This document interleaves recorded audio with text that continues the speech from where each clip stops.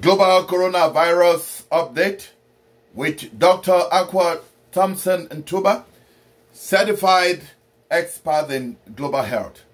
In our second or bi-weekly meeting with the Director General of WHO today, the head of Pfizer was part of the meeting or the briefing, and Dr. Seth Beckley of Covax initiative was also part of the meeting, and Henrietta Fore represented UNICEF.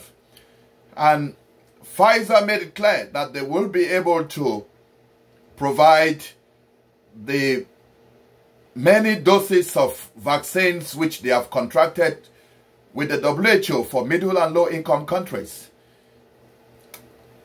And Henrietta Fore actually has told the people and the world that UNICEF, with experience, with the resources over the years, working in middle and low income countries and countries of the world in vaccination of children, is already working with governments in middle and low income countries to put in place the infrastructure and to train personnel and get them ready to receive the vaccines which are about to be rolled out in low and middle income countries in Asia, in Eastern Europe, in Africa, in other parts, South America, or South America and other parts of the world.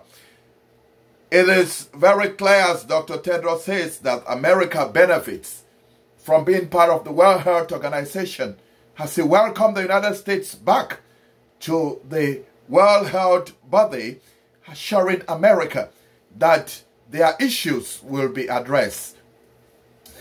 The low and middle income countries are getting set to begin vaccinating their priority groups, healthcare workers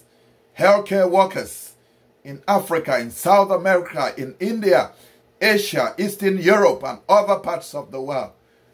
This is what was discussed today